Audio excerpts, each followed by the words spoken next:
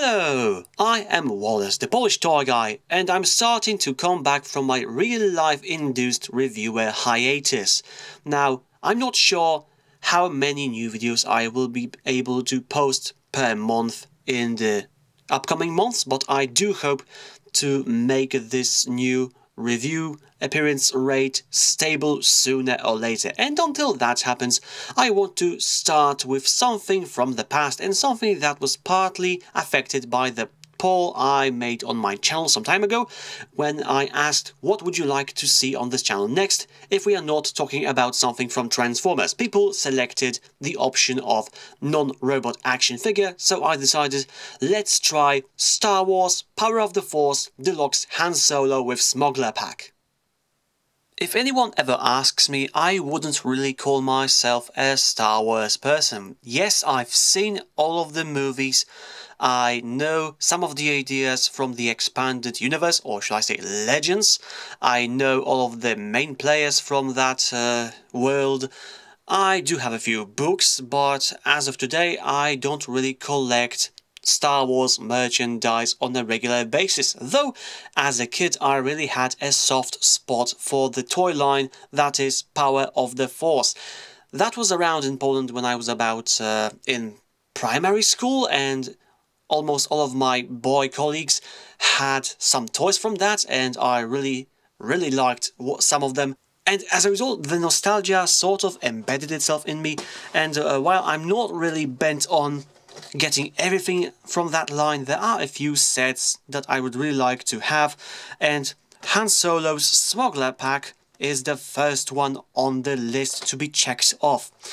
Oh, it's a bit of an interesting set, especially if we take into account its description. As you can see, you can pause the screen to read all of this. This is a surprising amount of writing for a toy that never appeared in any shape or form in any of the movies that I know of. So that's really some nice effort. And apparently you can cut this off if you so choose, but again, being a toy collector, I'm not really fond of cutting apart my boxes, even if I do have to damage them a bit to actually get inside. And yes, this is not something I bought when it was in Poland all these years. This was bought around, I think, 5 or 6 years ago from some buy it abroad, get it in Poland online service, and it costed me around $10, so hooray for that. And I think you've already seen everything that's worth seeing on the box, and I'm definitely talking too much, but I like to talk about toys. So we've seen all of the outer shell, now let's get our hands on the real content of this set. And the main dish has two parts, Han Solo and Smuggler pack, and let's start with Han Solo himself, because I really like how this figure looks. Despite having very limited posability, he has a front kick, back kick, something like that. He can swing his arms around, and only that way he can move his head, so you can have a Smuggler exorcist if you so choose, and he has waist articulation. That's nice, but that's about it. But then again, the toys from Power of the Force line never had any more than that, and we were still content that we had toys from Star Wars. And interestingly enough, this looks a bit like Han Solo in the Carbonite that I've reviewed previously, but we can also see that this Solo is more combat ready, or at least some heavy task ready. We can see he has this blouse like he had before underneath, but the top coating, shall we say, is new. And I'm not just talking about the pants collar, though we do have this stripe thing again, like on the previous figure. But now we have also a belt with weapons holster. That's nice and painted. And we have this, I don't know, utility jacket? I don't know how to call it, but it looks really cool. It looks like a combination of X-Wing's pilot suit and maybe something that has a touch of Centurion vibe. It looks great. It's nicely detailed, nicely painted. It looks ready for action. And the face itself, it's quite nice. Definitely Harrison Ford when he was younger. Very nice hair sculpt, eyebrows, barely visible painted eyes. Which one looks better actually? I think I wouldn't say this is the exact same mold, but still looks very nice and quite alive. So, with that said, let's take a look at this Smuggler pack. And I have to say, this definitely looks nice. It fits, in my opinion, the aesthetics of the old trilogy of Star Wars. And yet it also fits Han Solo in that it looks like a piece of junk that was put together on the go. Which is also how it's described in that bio. It basically is a set of pieces taken from various starships, weapons, others, that together grant Han Solo extra lifting abilities, flight, and self-defense capabilities.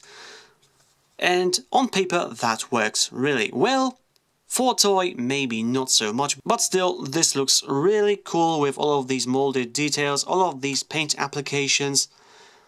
Even if you don't know what you are looking at, you definitely can appreciate the style, the curves, the sculpture.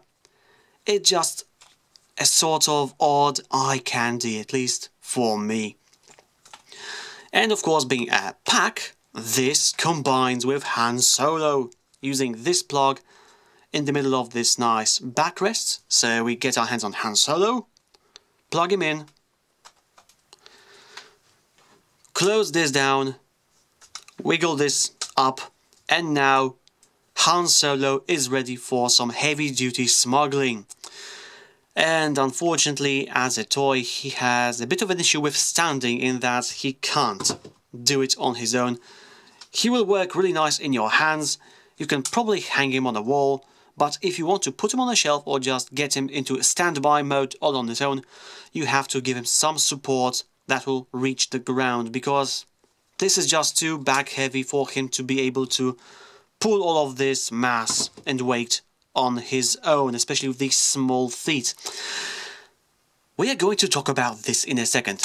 Anyway, the mass of this thing was mentioned in this long bio, and the writers cheated their way out of this toy issue by saying that on the bottom of this we have repulsor or anti-gravity units that allow this whole pack to hover around Han Solo, so he doesn't actually have to lift it on its own.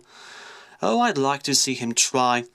And also, this works with these pincer claws that are supposed to grab very heavy objects and move them around.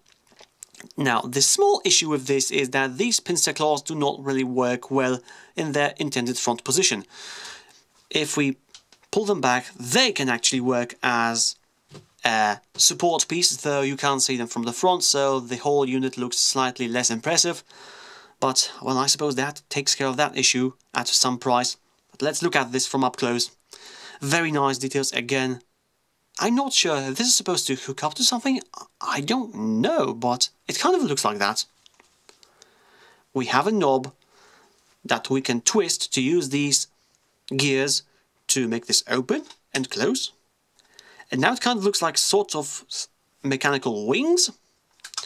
But you can't use this when it's on the front, both because we have some cutouts that prevent it from moving, and even if you actually slightly get your hands away from that, if you open this up, you will trigger the guns. And if you do want to properly deploy these guns, you have to get your hands on this knob and pull it down.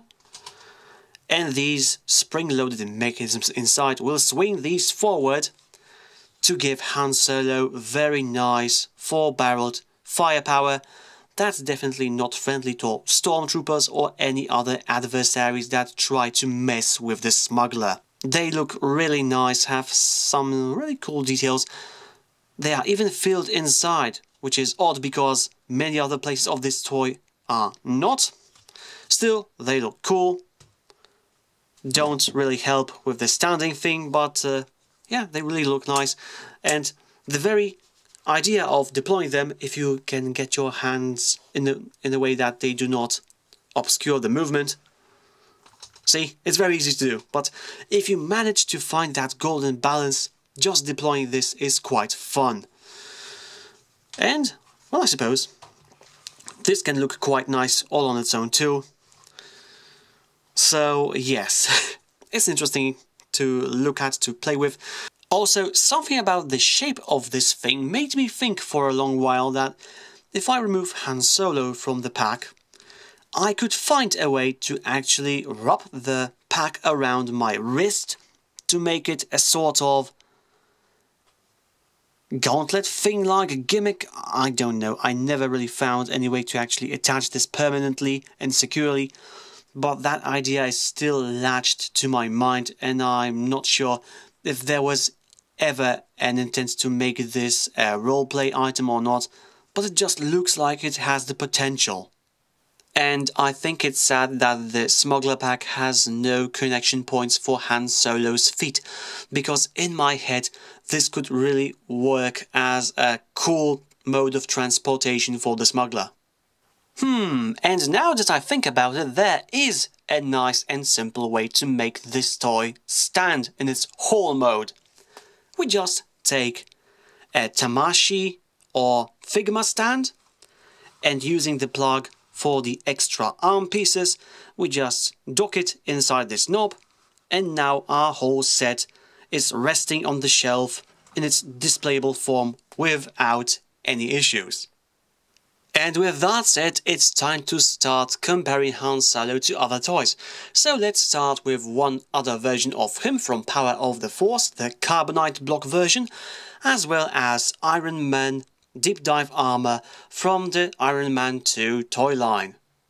For more non-Transformers action figures, we also have Avatar Aang and Power Rangers Retro Fire Zeo Megazord. And speaking of Transformers, here we have animated Deluxe Swindle and Reveal the Shield Deluxe Reggar. And finally, for real life points of reference, here we have the common cola can and $1 bill. To sum it all up, I am really happy that I purchased this toy, as it has a great nostalgic value and is an anchor point to my childhood. Not to mention, it looks really cool. It definitely has this old Star Wars vibe to it and looks really great on the shelf once you manage to make it stand on its own. As a toy, it also works, but maybe, well, it's definitely designed for you to grab it with your hand while playing, because again, you need to actually make it stand on its own before that's physically possible right out of the box.